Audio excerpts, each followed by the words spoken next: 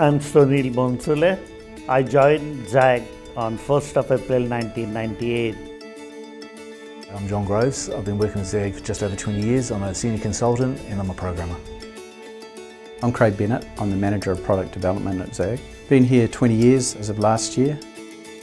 I'm Willie Watson and I have been at ZAG for 21 years and I'm now a technical architect. When I came to New Zealand back in 1998, it was very much for a short time. We said we'll stay here for a couple of years. We didn't know that it would become our home and ZAG would become a part of our family.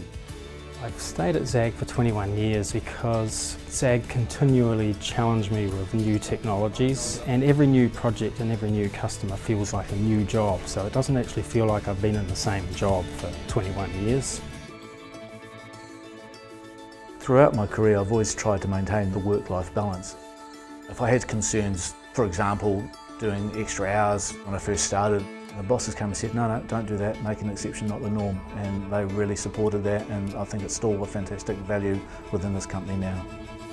We deal with obviously a lot of pressure situations with our customers, and if you're surrounded by people that you can trust, that are open and honest with you, then that makes coming to work a lot easier. The activities, the togetherness of the employees, the conferences, the Friday drinks and quizzes where we get together. When the bosses say we want to keep a culture, they mean it and they stand by it, and it comes through with everything we do. We haven't succumbed to a real corporate culture.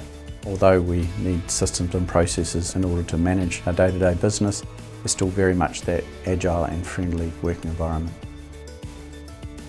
All these different types of projects, people and the experiences have really shaped me to the employee and the person that I am today. And I'm really thankful to each and every colleague. Do I have more years in me here?